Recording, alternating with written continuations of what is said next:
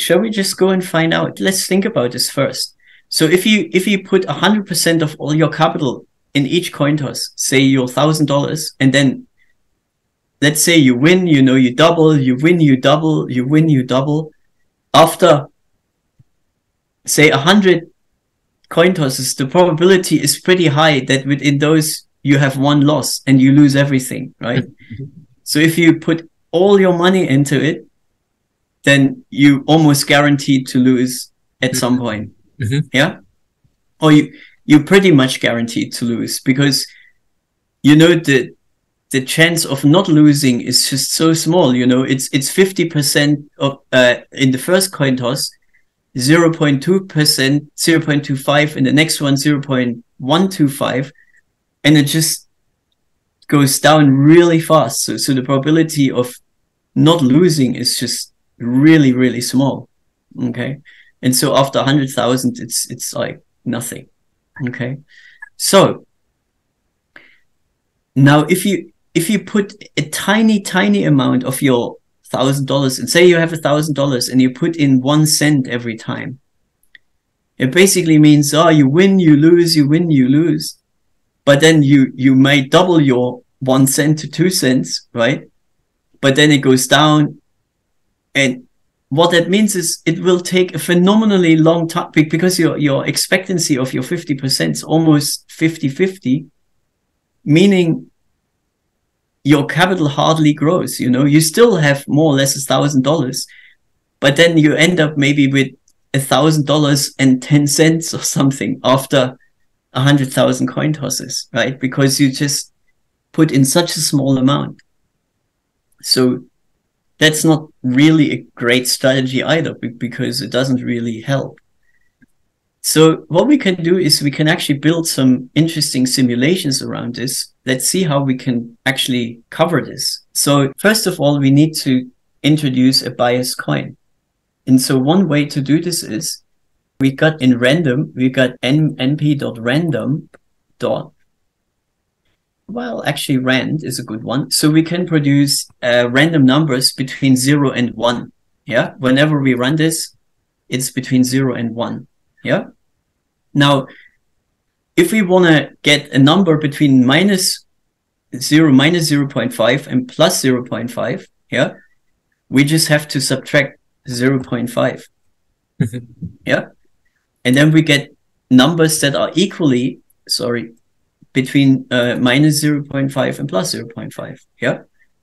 So sometimes they're positive, sometimes they're negative. Okay. Now, one thing we can now do is, because it's 50-50, right? We can actually shift it a little bit to the right. So instead of minus 0.5, we could say minus 0.49. Yep. So that means 49% it's on the left, 51% it's on the right.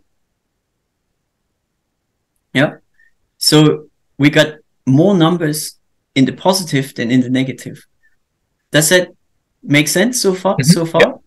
Yeah. Now,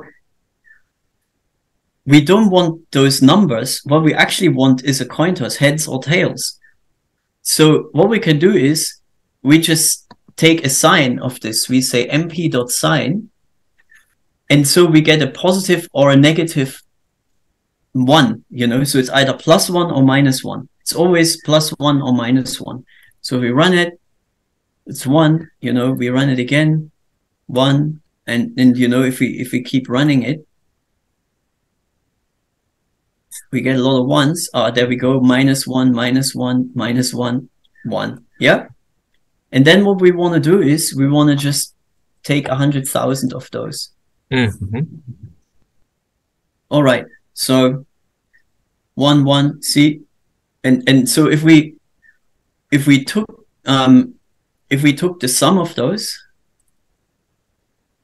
it should be close to 0, but slightly positive. Yeah.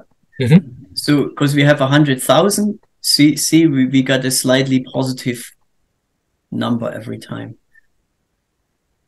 Yeah.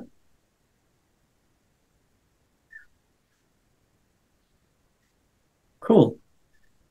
So now that we have this, so we have coin tosses, right? And we produce them such that they are a little bit in our favor. So the next question is, how would we then figure out, how would we maximize our winning? Mm-hmm. And the way we want to do this is we want to express it in the percentage of the current value that we have, maybe $1,000 or $10,000 or whatever.